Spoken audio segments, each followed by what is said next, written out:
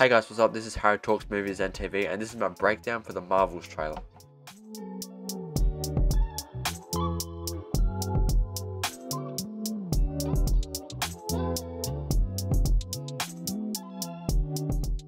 So The Marvels is an upcoming MCU movie that comes out in November 10th, I believe, and it stars Brie Larson, Iman Vellani, and Teyonah Parris as Monica Rambeau, Brie Larson, and Kamala Khan, respectively. And we got the first teaser trailer that came out yesterday, I believe. I was going to break it down yesterday, but I didn't get a chance. But yeah, so this is our first official look at the movie, and I watched the teaser, and I have to say, I really enjoyed it. I didn't quite, you know what? I think I might have even loved it, actually. I had a big grin on my face the entire time I was watching it. I am someone who really enjoyed that first Captain Marvel movie. I don't think it's the best Marvel movie, but I do really enjoy it when I go back and watch it. So I'm naturally very excited for this. I love Monica Rambeau. She was awesome in WandaVision, and I really like Miss Marvel. I like that show. It was really good. And Iman Vellani as Miss Marvel was amazing. So naturally, I've been very excited to see them team up in the sequel to Captain Marvel 2, which was in the sequel to Captain Marvel, which was originally titled Captain Marvel 2, but it's been changed to The Marvels because it's, you know, all three Marvel women. So yeah, the first trailer came out. It's directed by Nia DaCosta, and this trailer was set to the song Intergalactic by the Beastie Boys, which I thought was an awesome choice because if you listen closely, it actually says inside of the song, "Don't tell me to smile," and that is what happened when Captain Marvel first came out. Everybody was saying Brie Larson doesn't have enough emotion, she doesn't smile enough, and all that kind of stuff. So I wonder if that was intentional to include that song in this trailer, and if it was, I think that's awesome because you fuck those people who were saying that. But yeah, I thought the trailer was really good. I had a massive grin on my face the entire time I was watching it. I thought it was really funny. I thought the music was awesome. It got me hyped, you know, it really did. It got me excited to see the movie because I was excited before, but I didn't know what it was about. So I was not particularly like hyped about it, but I am now. I certainly am now. So by looks of the trailer, it seems that Monica, Kamala, and Carol's powers are entangled and intertwined, and each time they use them, they swap places. So it's seen in the trailer. At first, when Monica goes out to get some readings from a jump point, jump points that have been seen in Guardians and Captain Marvel, like they have weird hexagonal shapes that like make up the universe, and they travel through them like sort of like wormholes. She goes to get some readings from a jump point, or Monica does, and as soon as she uses her powers to get the readings because she manipulates light energy, stuff like that, she switches with Kamala Khan and she becomes Kamala Khan. Now, I think the trailer is cut up a little bit, so it's not exact. Like, I think the switches are sort of swapped around a bit.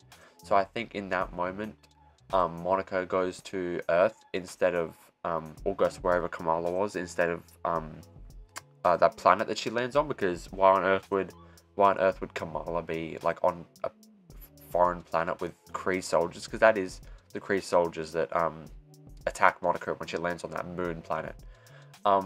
So yeah, I think they have switched up the changes a little bit in the trailer. They've done some editing and stuff, so it's not exact. So don't rely on the trailer when you see them switch, and so you know it'll be different in the movie, basically. But yeah, I think that's a really good way to bring them all together, because if you want to do a movie with these three, there needs to be like a reason as to why it would just be these three that are together, and making it so that their powers are intertwined and that their powers are intertwined and they're swapping each time they use them. That's a pretty creative way to get these three women together. So yeah, I think that's a good idea. I think we don't actually know too much about the plot of the movie at all, except for that their powers keep switching. We know that Zoe Ashton is the main villain of the movie. She is actually engaged to Tom Hiddleston. I think she's married to him, maybe. I'm not sure. But she's in a relationship with Tom Hiddleston, so there's a quick fact for you. But yeah, I believe in this she's going to be playing Ronan's daughter. That's what is floating around on Twitter and on the interwebs, that she's going to be playing Ronan's daughter, and Ronan being the accuser from the first Guardians movie. That can be seen when she's holding the same hammer that he uses, and also if you look closely, she is wearing Kamala's other bangle that she never has. There's supposed to be two of them, but she only has one.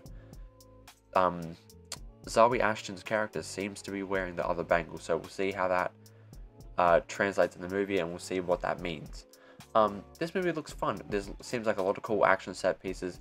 One thing I will say is that for Nia DaCosta is actually a really good director. If you see her movie Candyman, her version of Candyman, the movie itself isn't great, but it is beautifully shot. And I think the trailer, while it looks good, it's not. The shots aren't as like powerful as I would assume they would, or as what I would have hoped they would have been with Nia DaCosta being the director, because she is pretty good with the camera. If you've seen Candyman. So I'm a little bit disappointed, but you know, maybe some shots aren't done. The movie's still 7 months out, so you know, we have time. But yeah, it doesn't look how I hoped it would visually, but still, nonetheless, it's a trailer. You know, it can improve. You know, it's a trailer. We don't know the full gist of the movie yet, so that can change. We know Nick Fury is going to be a massive part of this movie. We don't know the timeline on when this takes place, if this is after Secret Invasion or before. Because if you look, Nick Fury looks a lot younger in this than he does in the Secret Invasion trailer. Because in the Secret Invasion trailer, you can see he's all grayed up. He's got a grey, stubbly beard. He's got, you know, a little bit more wrinkles. And in this, he, you know, seems clean shaven, you know, and just a little bit more youthful. So I don't know what the goal is with that. I don't know what that's about. I don't know when this takes place. I would assume, based on that it takes place before Secret Invasion, but I don't know. We'll see when that gets confirmed. A shot on this trailer I did love though was when the three women were like fighting Zoe Ashton's character, and they're using they're switching to their advantage. I thought that was really cool. And it also looks like Captain Marvel is going to be using Ronan's daughter's hammer, because I think she might get depowered in this movie, because she is so powerful. She can pretty much eliminate any threat straight away. So they're probably going to have to depower her, and that's why she'll be using Ronan's daughter's hammer, which you can see at the end when she's fighting her. She like slams her down with it. I love all their costumes. Actually, I don't really like Miss Marvel's new costume that we see at the end of the trailer when they're all staying together. I like her old one a lot better. But nonetheless, I think Monica and Carol's new suits look awesome. You can see we see a glimpse of Carol's new suit. It's actually based on Marvel's suit from the comics. It's just a very simple blue-red design with a big star on the chest. That's it. It's very simple, and it looks amazing. But her normal suit, her base suit that we've seen in the Miss Marvel post-credit scene, is also really good. So I like that as well. I also really like Monica's white and black suit. I think it looks really good, and it's pretty comics accurate, to be honest. So yeah, I'm very excited for this movie. I love all these characters a lot, and I'm very excited to see them team up. I'm excited to see their interactions. I'm excited to see why Monica is so mad at Carol, because we know that Monica is mad at Carol based on WandaVision and stuff. So I'm excited. I really am. This looks pretty good, but you know, all the Marvel trailers have looked good recently, and we've been disappointed over the past few years. So anyway, that's my breakdown for the Marvels trailer. Let me know your thoughts down in the comments. Are you excited? Do you think the trailer looks good? Let me know. If you like this video, please like and subscribe. It would really help me out. Turn on post notifications so you don't miss when I upload. Go check out all my other videos. Thank you guys for watching, and I will see you guys in the next one. Bye.